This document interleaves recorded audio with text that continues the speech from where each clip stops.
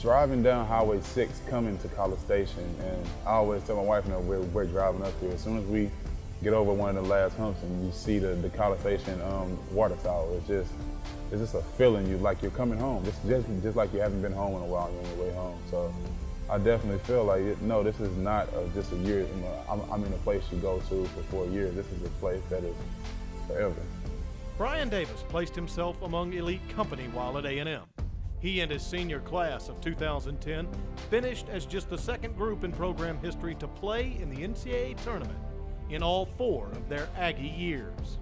I get a chance to see guys overseas yearly, all the time, and we talk about the NCAA tournament. And I know guys who didn't get a chance to see that, and they ask me how did it feel to play in that in the tournament game. And just kind of go back and you start going down memory lane and tell them different things. But I actually, that is one of the things that I cherish, that I was able to be a part of a winning team in school during all 4 years. Whether I played a big part or not, I was a part of it. After leaving Aggieland, the world became his next destination.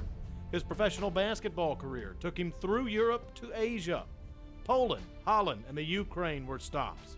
So were China, South Korea, New Zealand, and Taiwan. It's amazing. I've got a chance to see the world as my job. I take flights everywhere. I've had some interesting travel times and things overseas, and it's just something that I feel like has helped me mature more as a man after leaving A&M and using some of the things that I've learned while I'm here to be able to help myself in my everyday life while I'm overseas.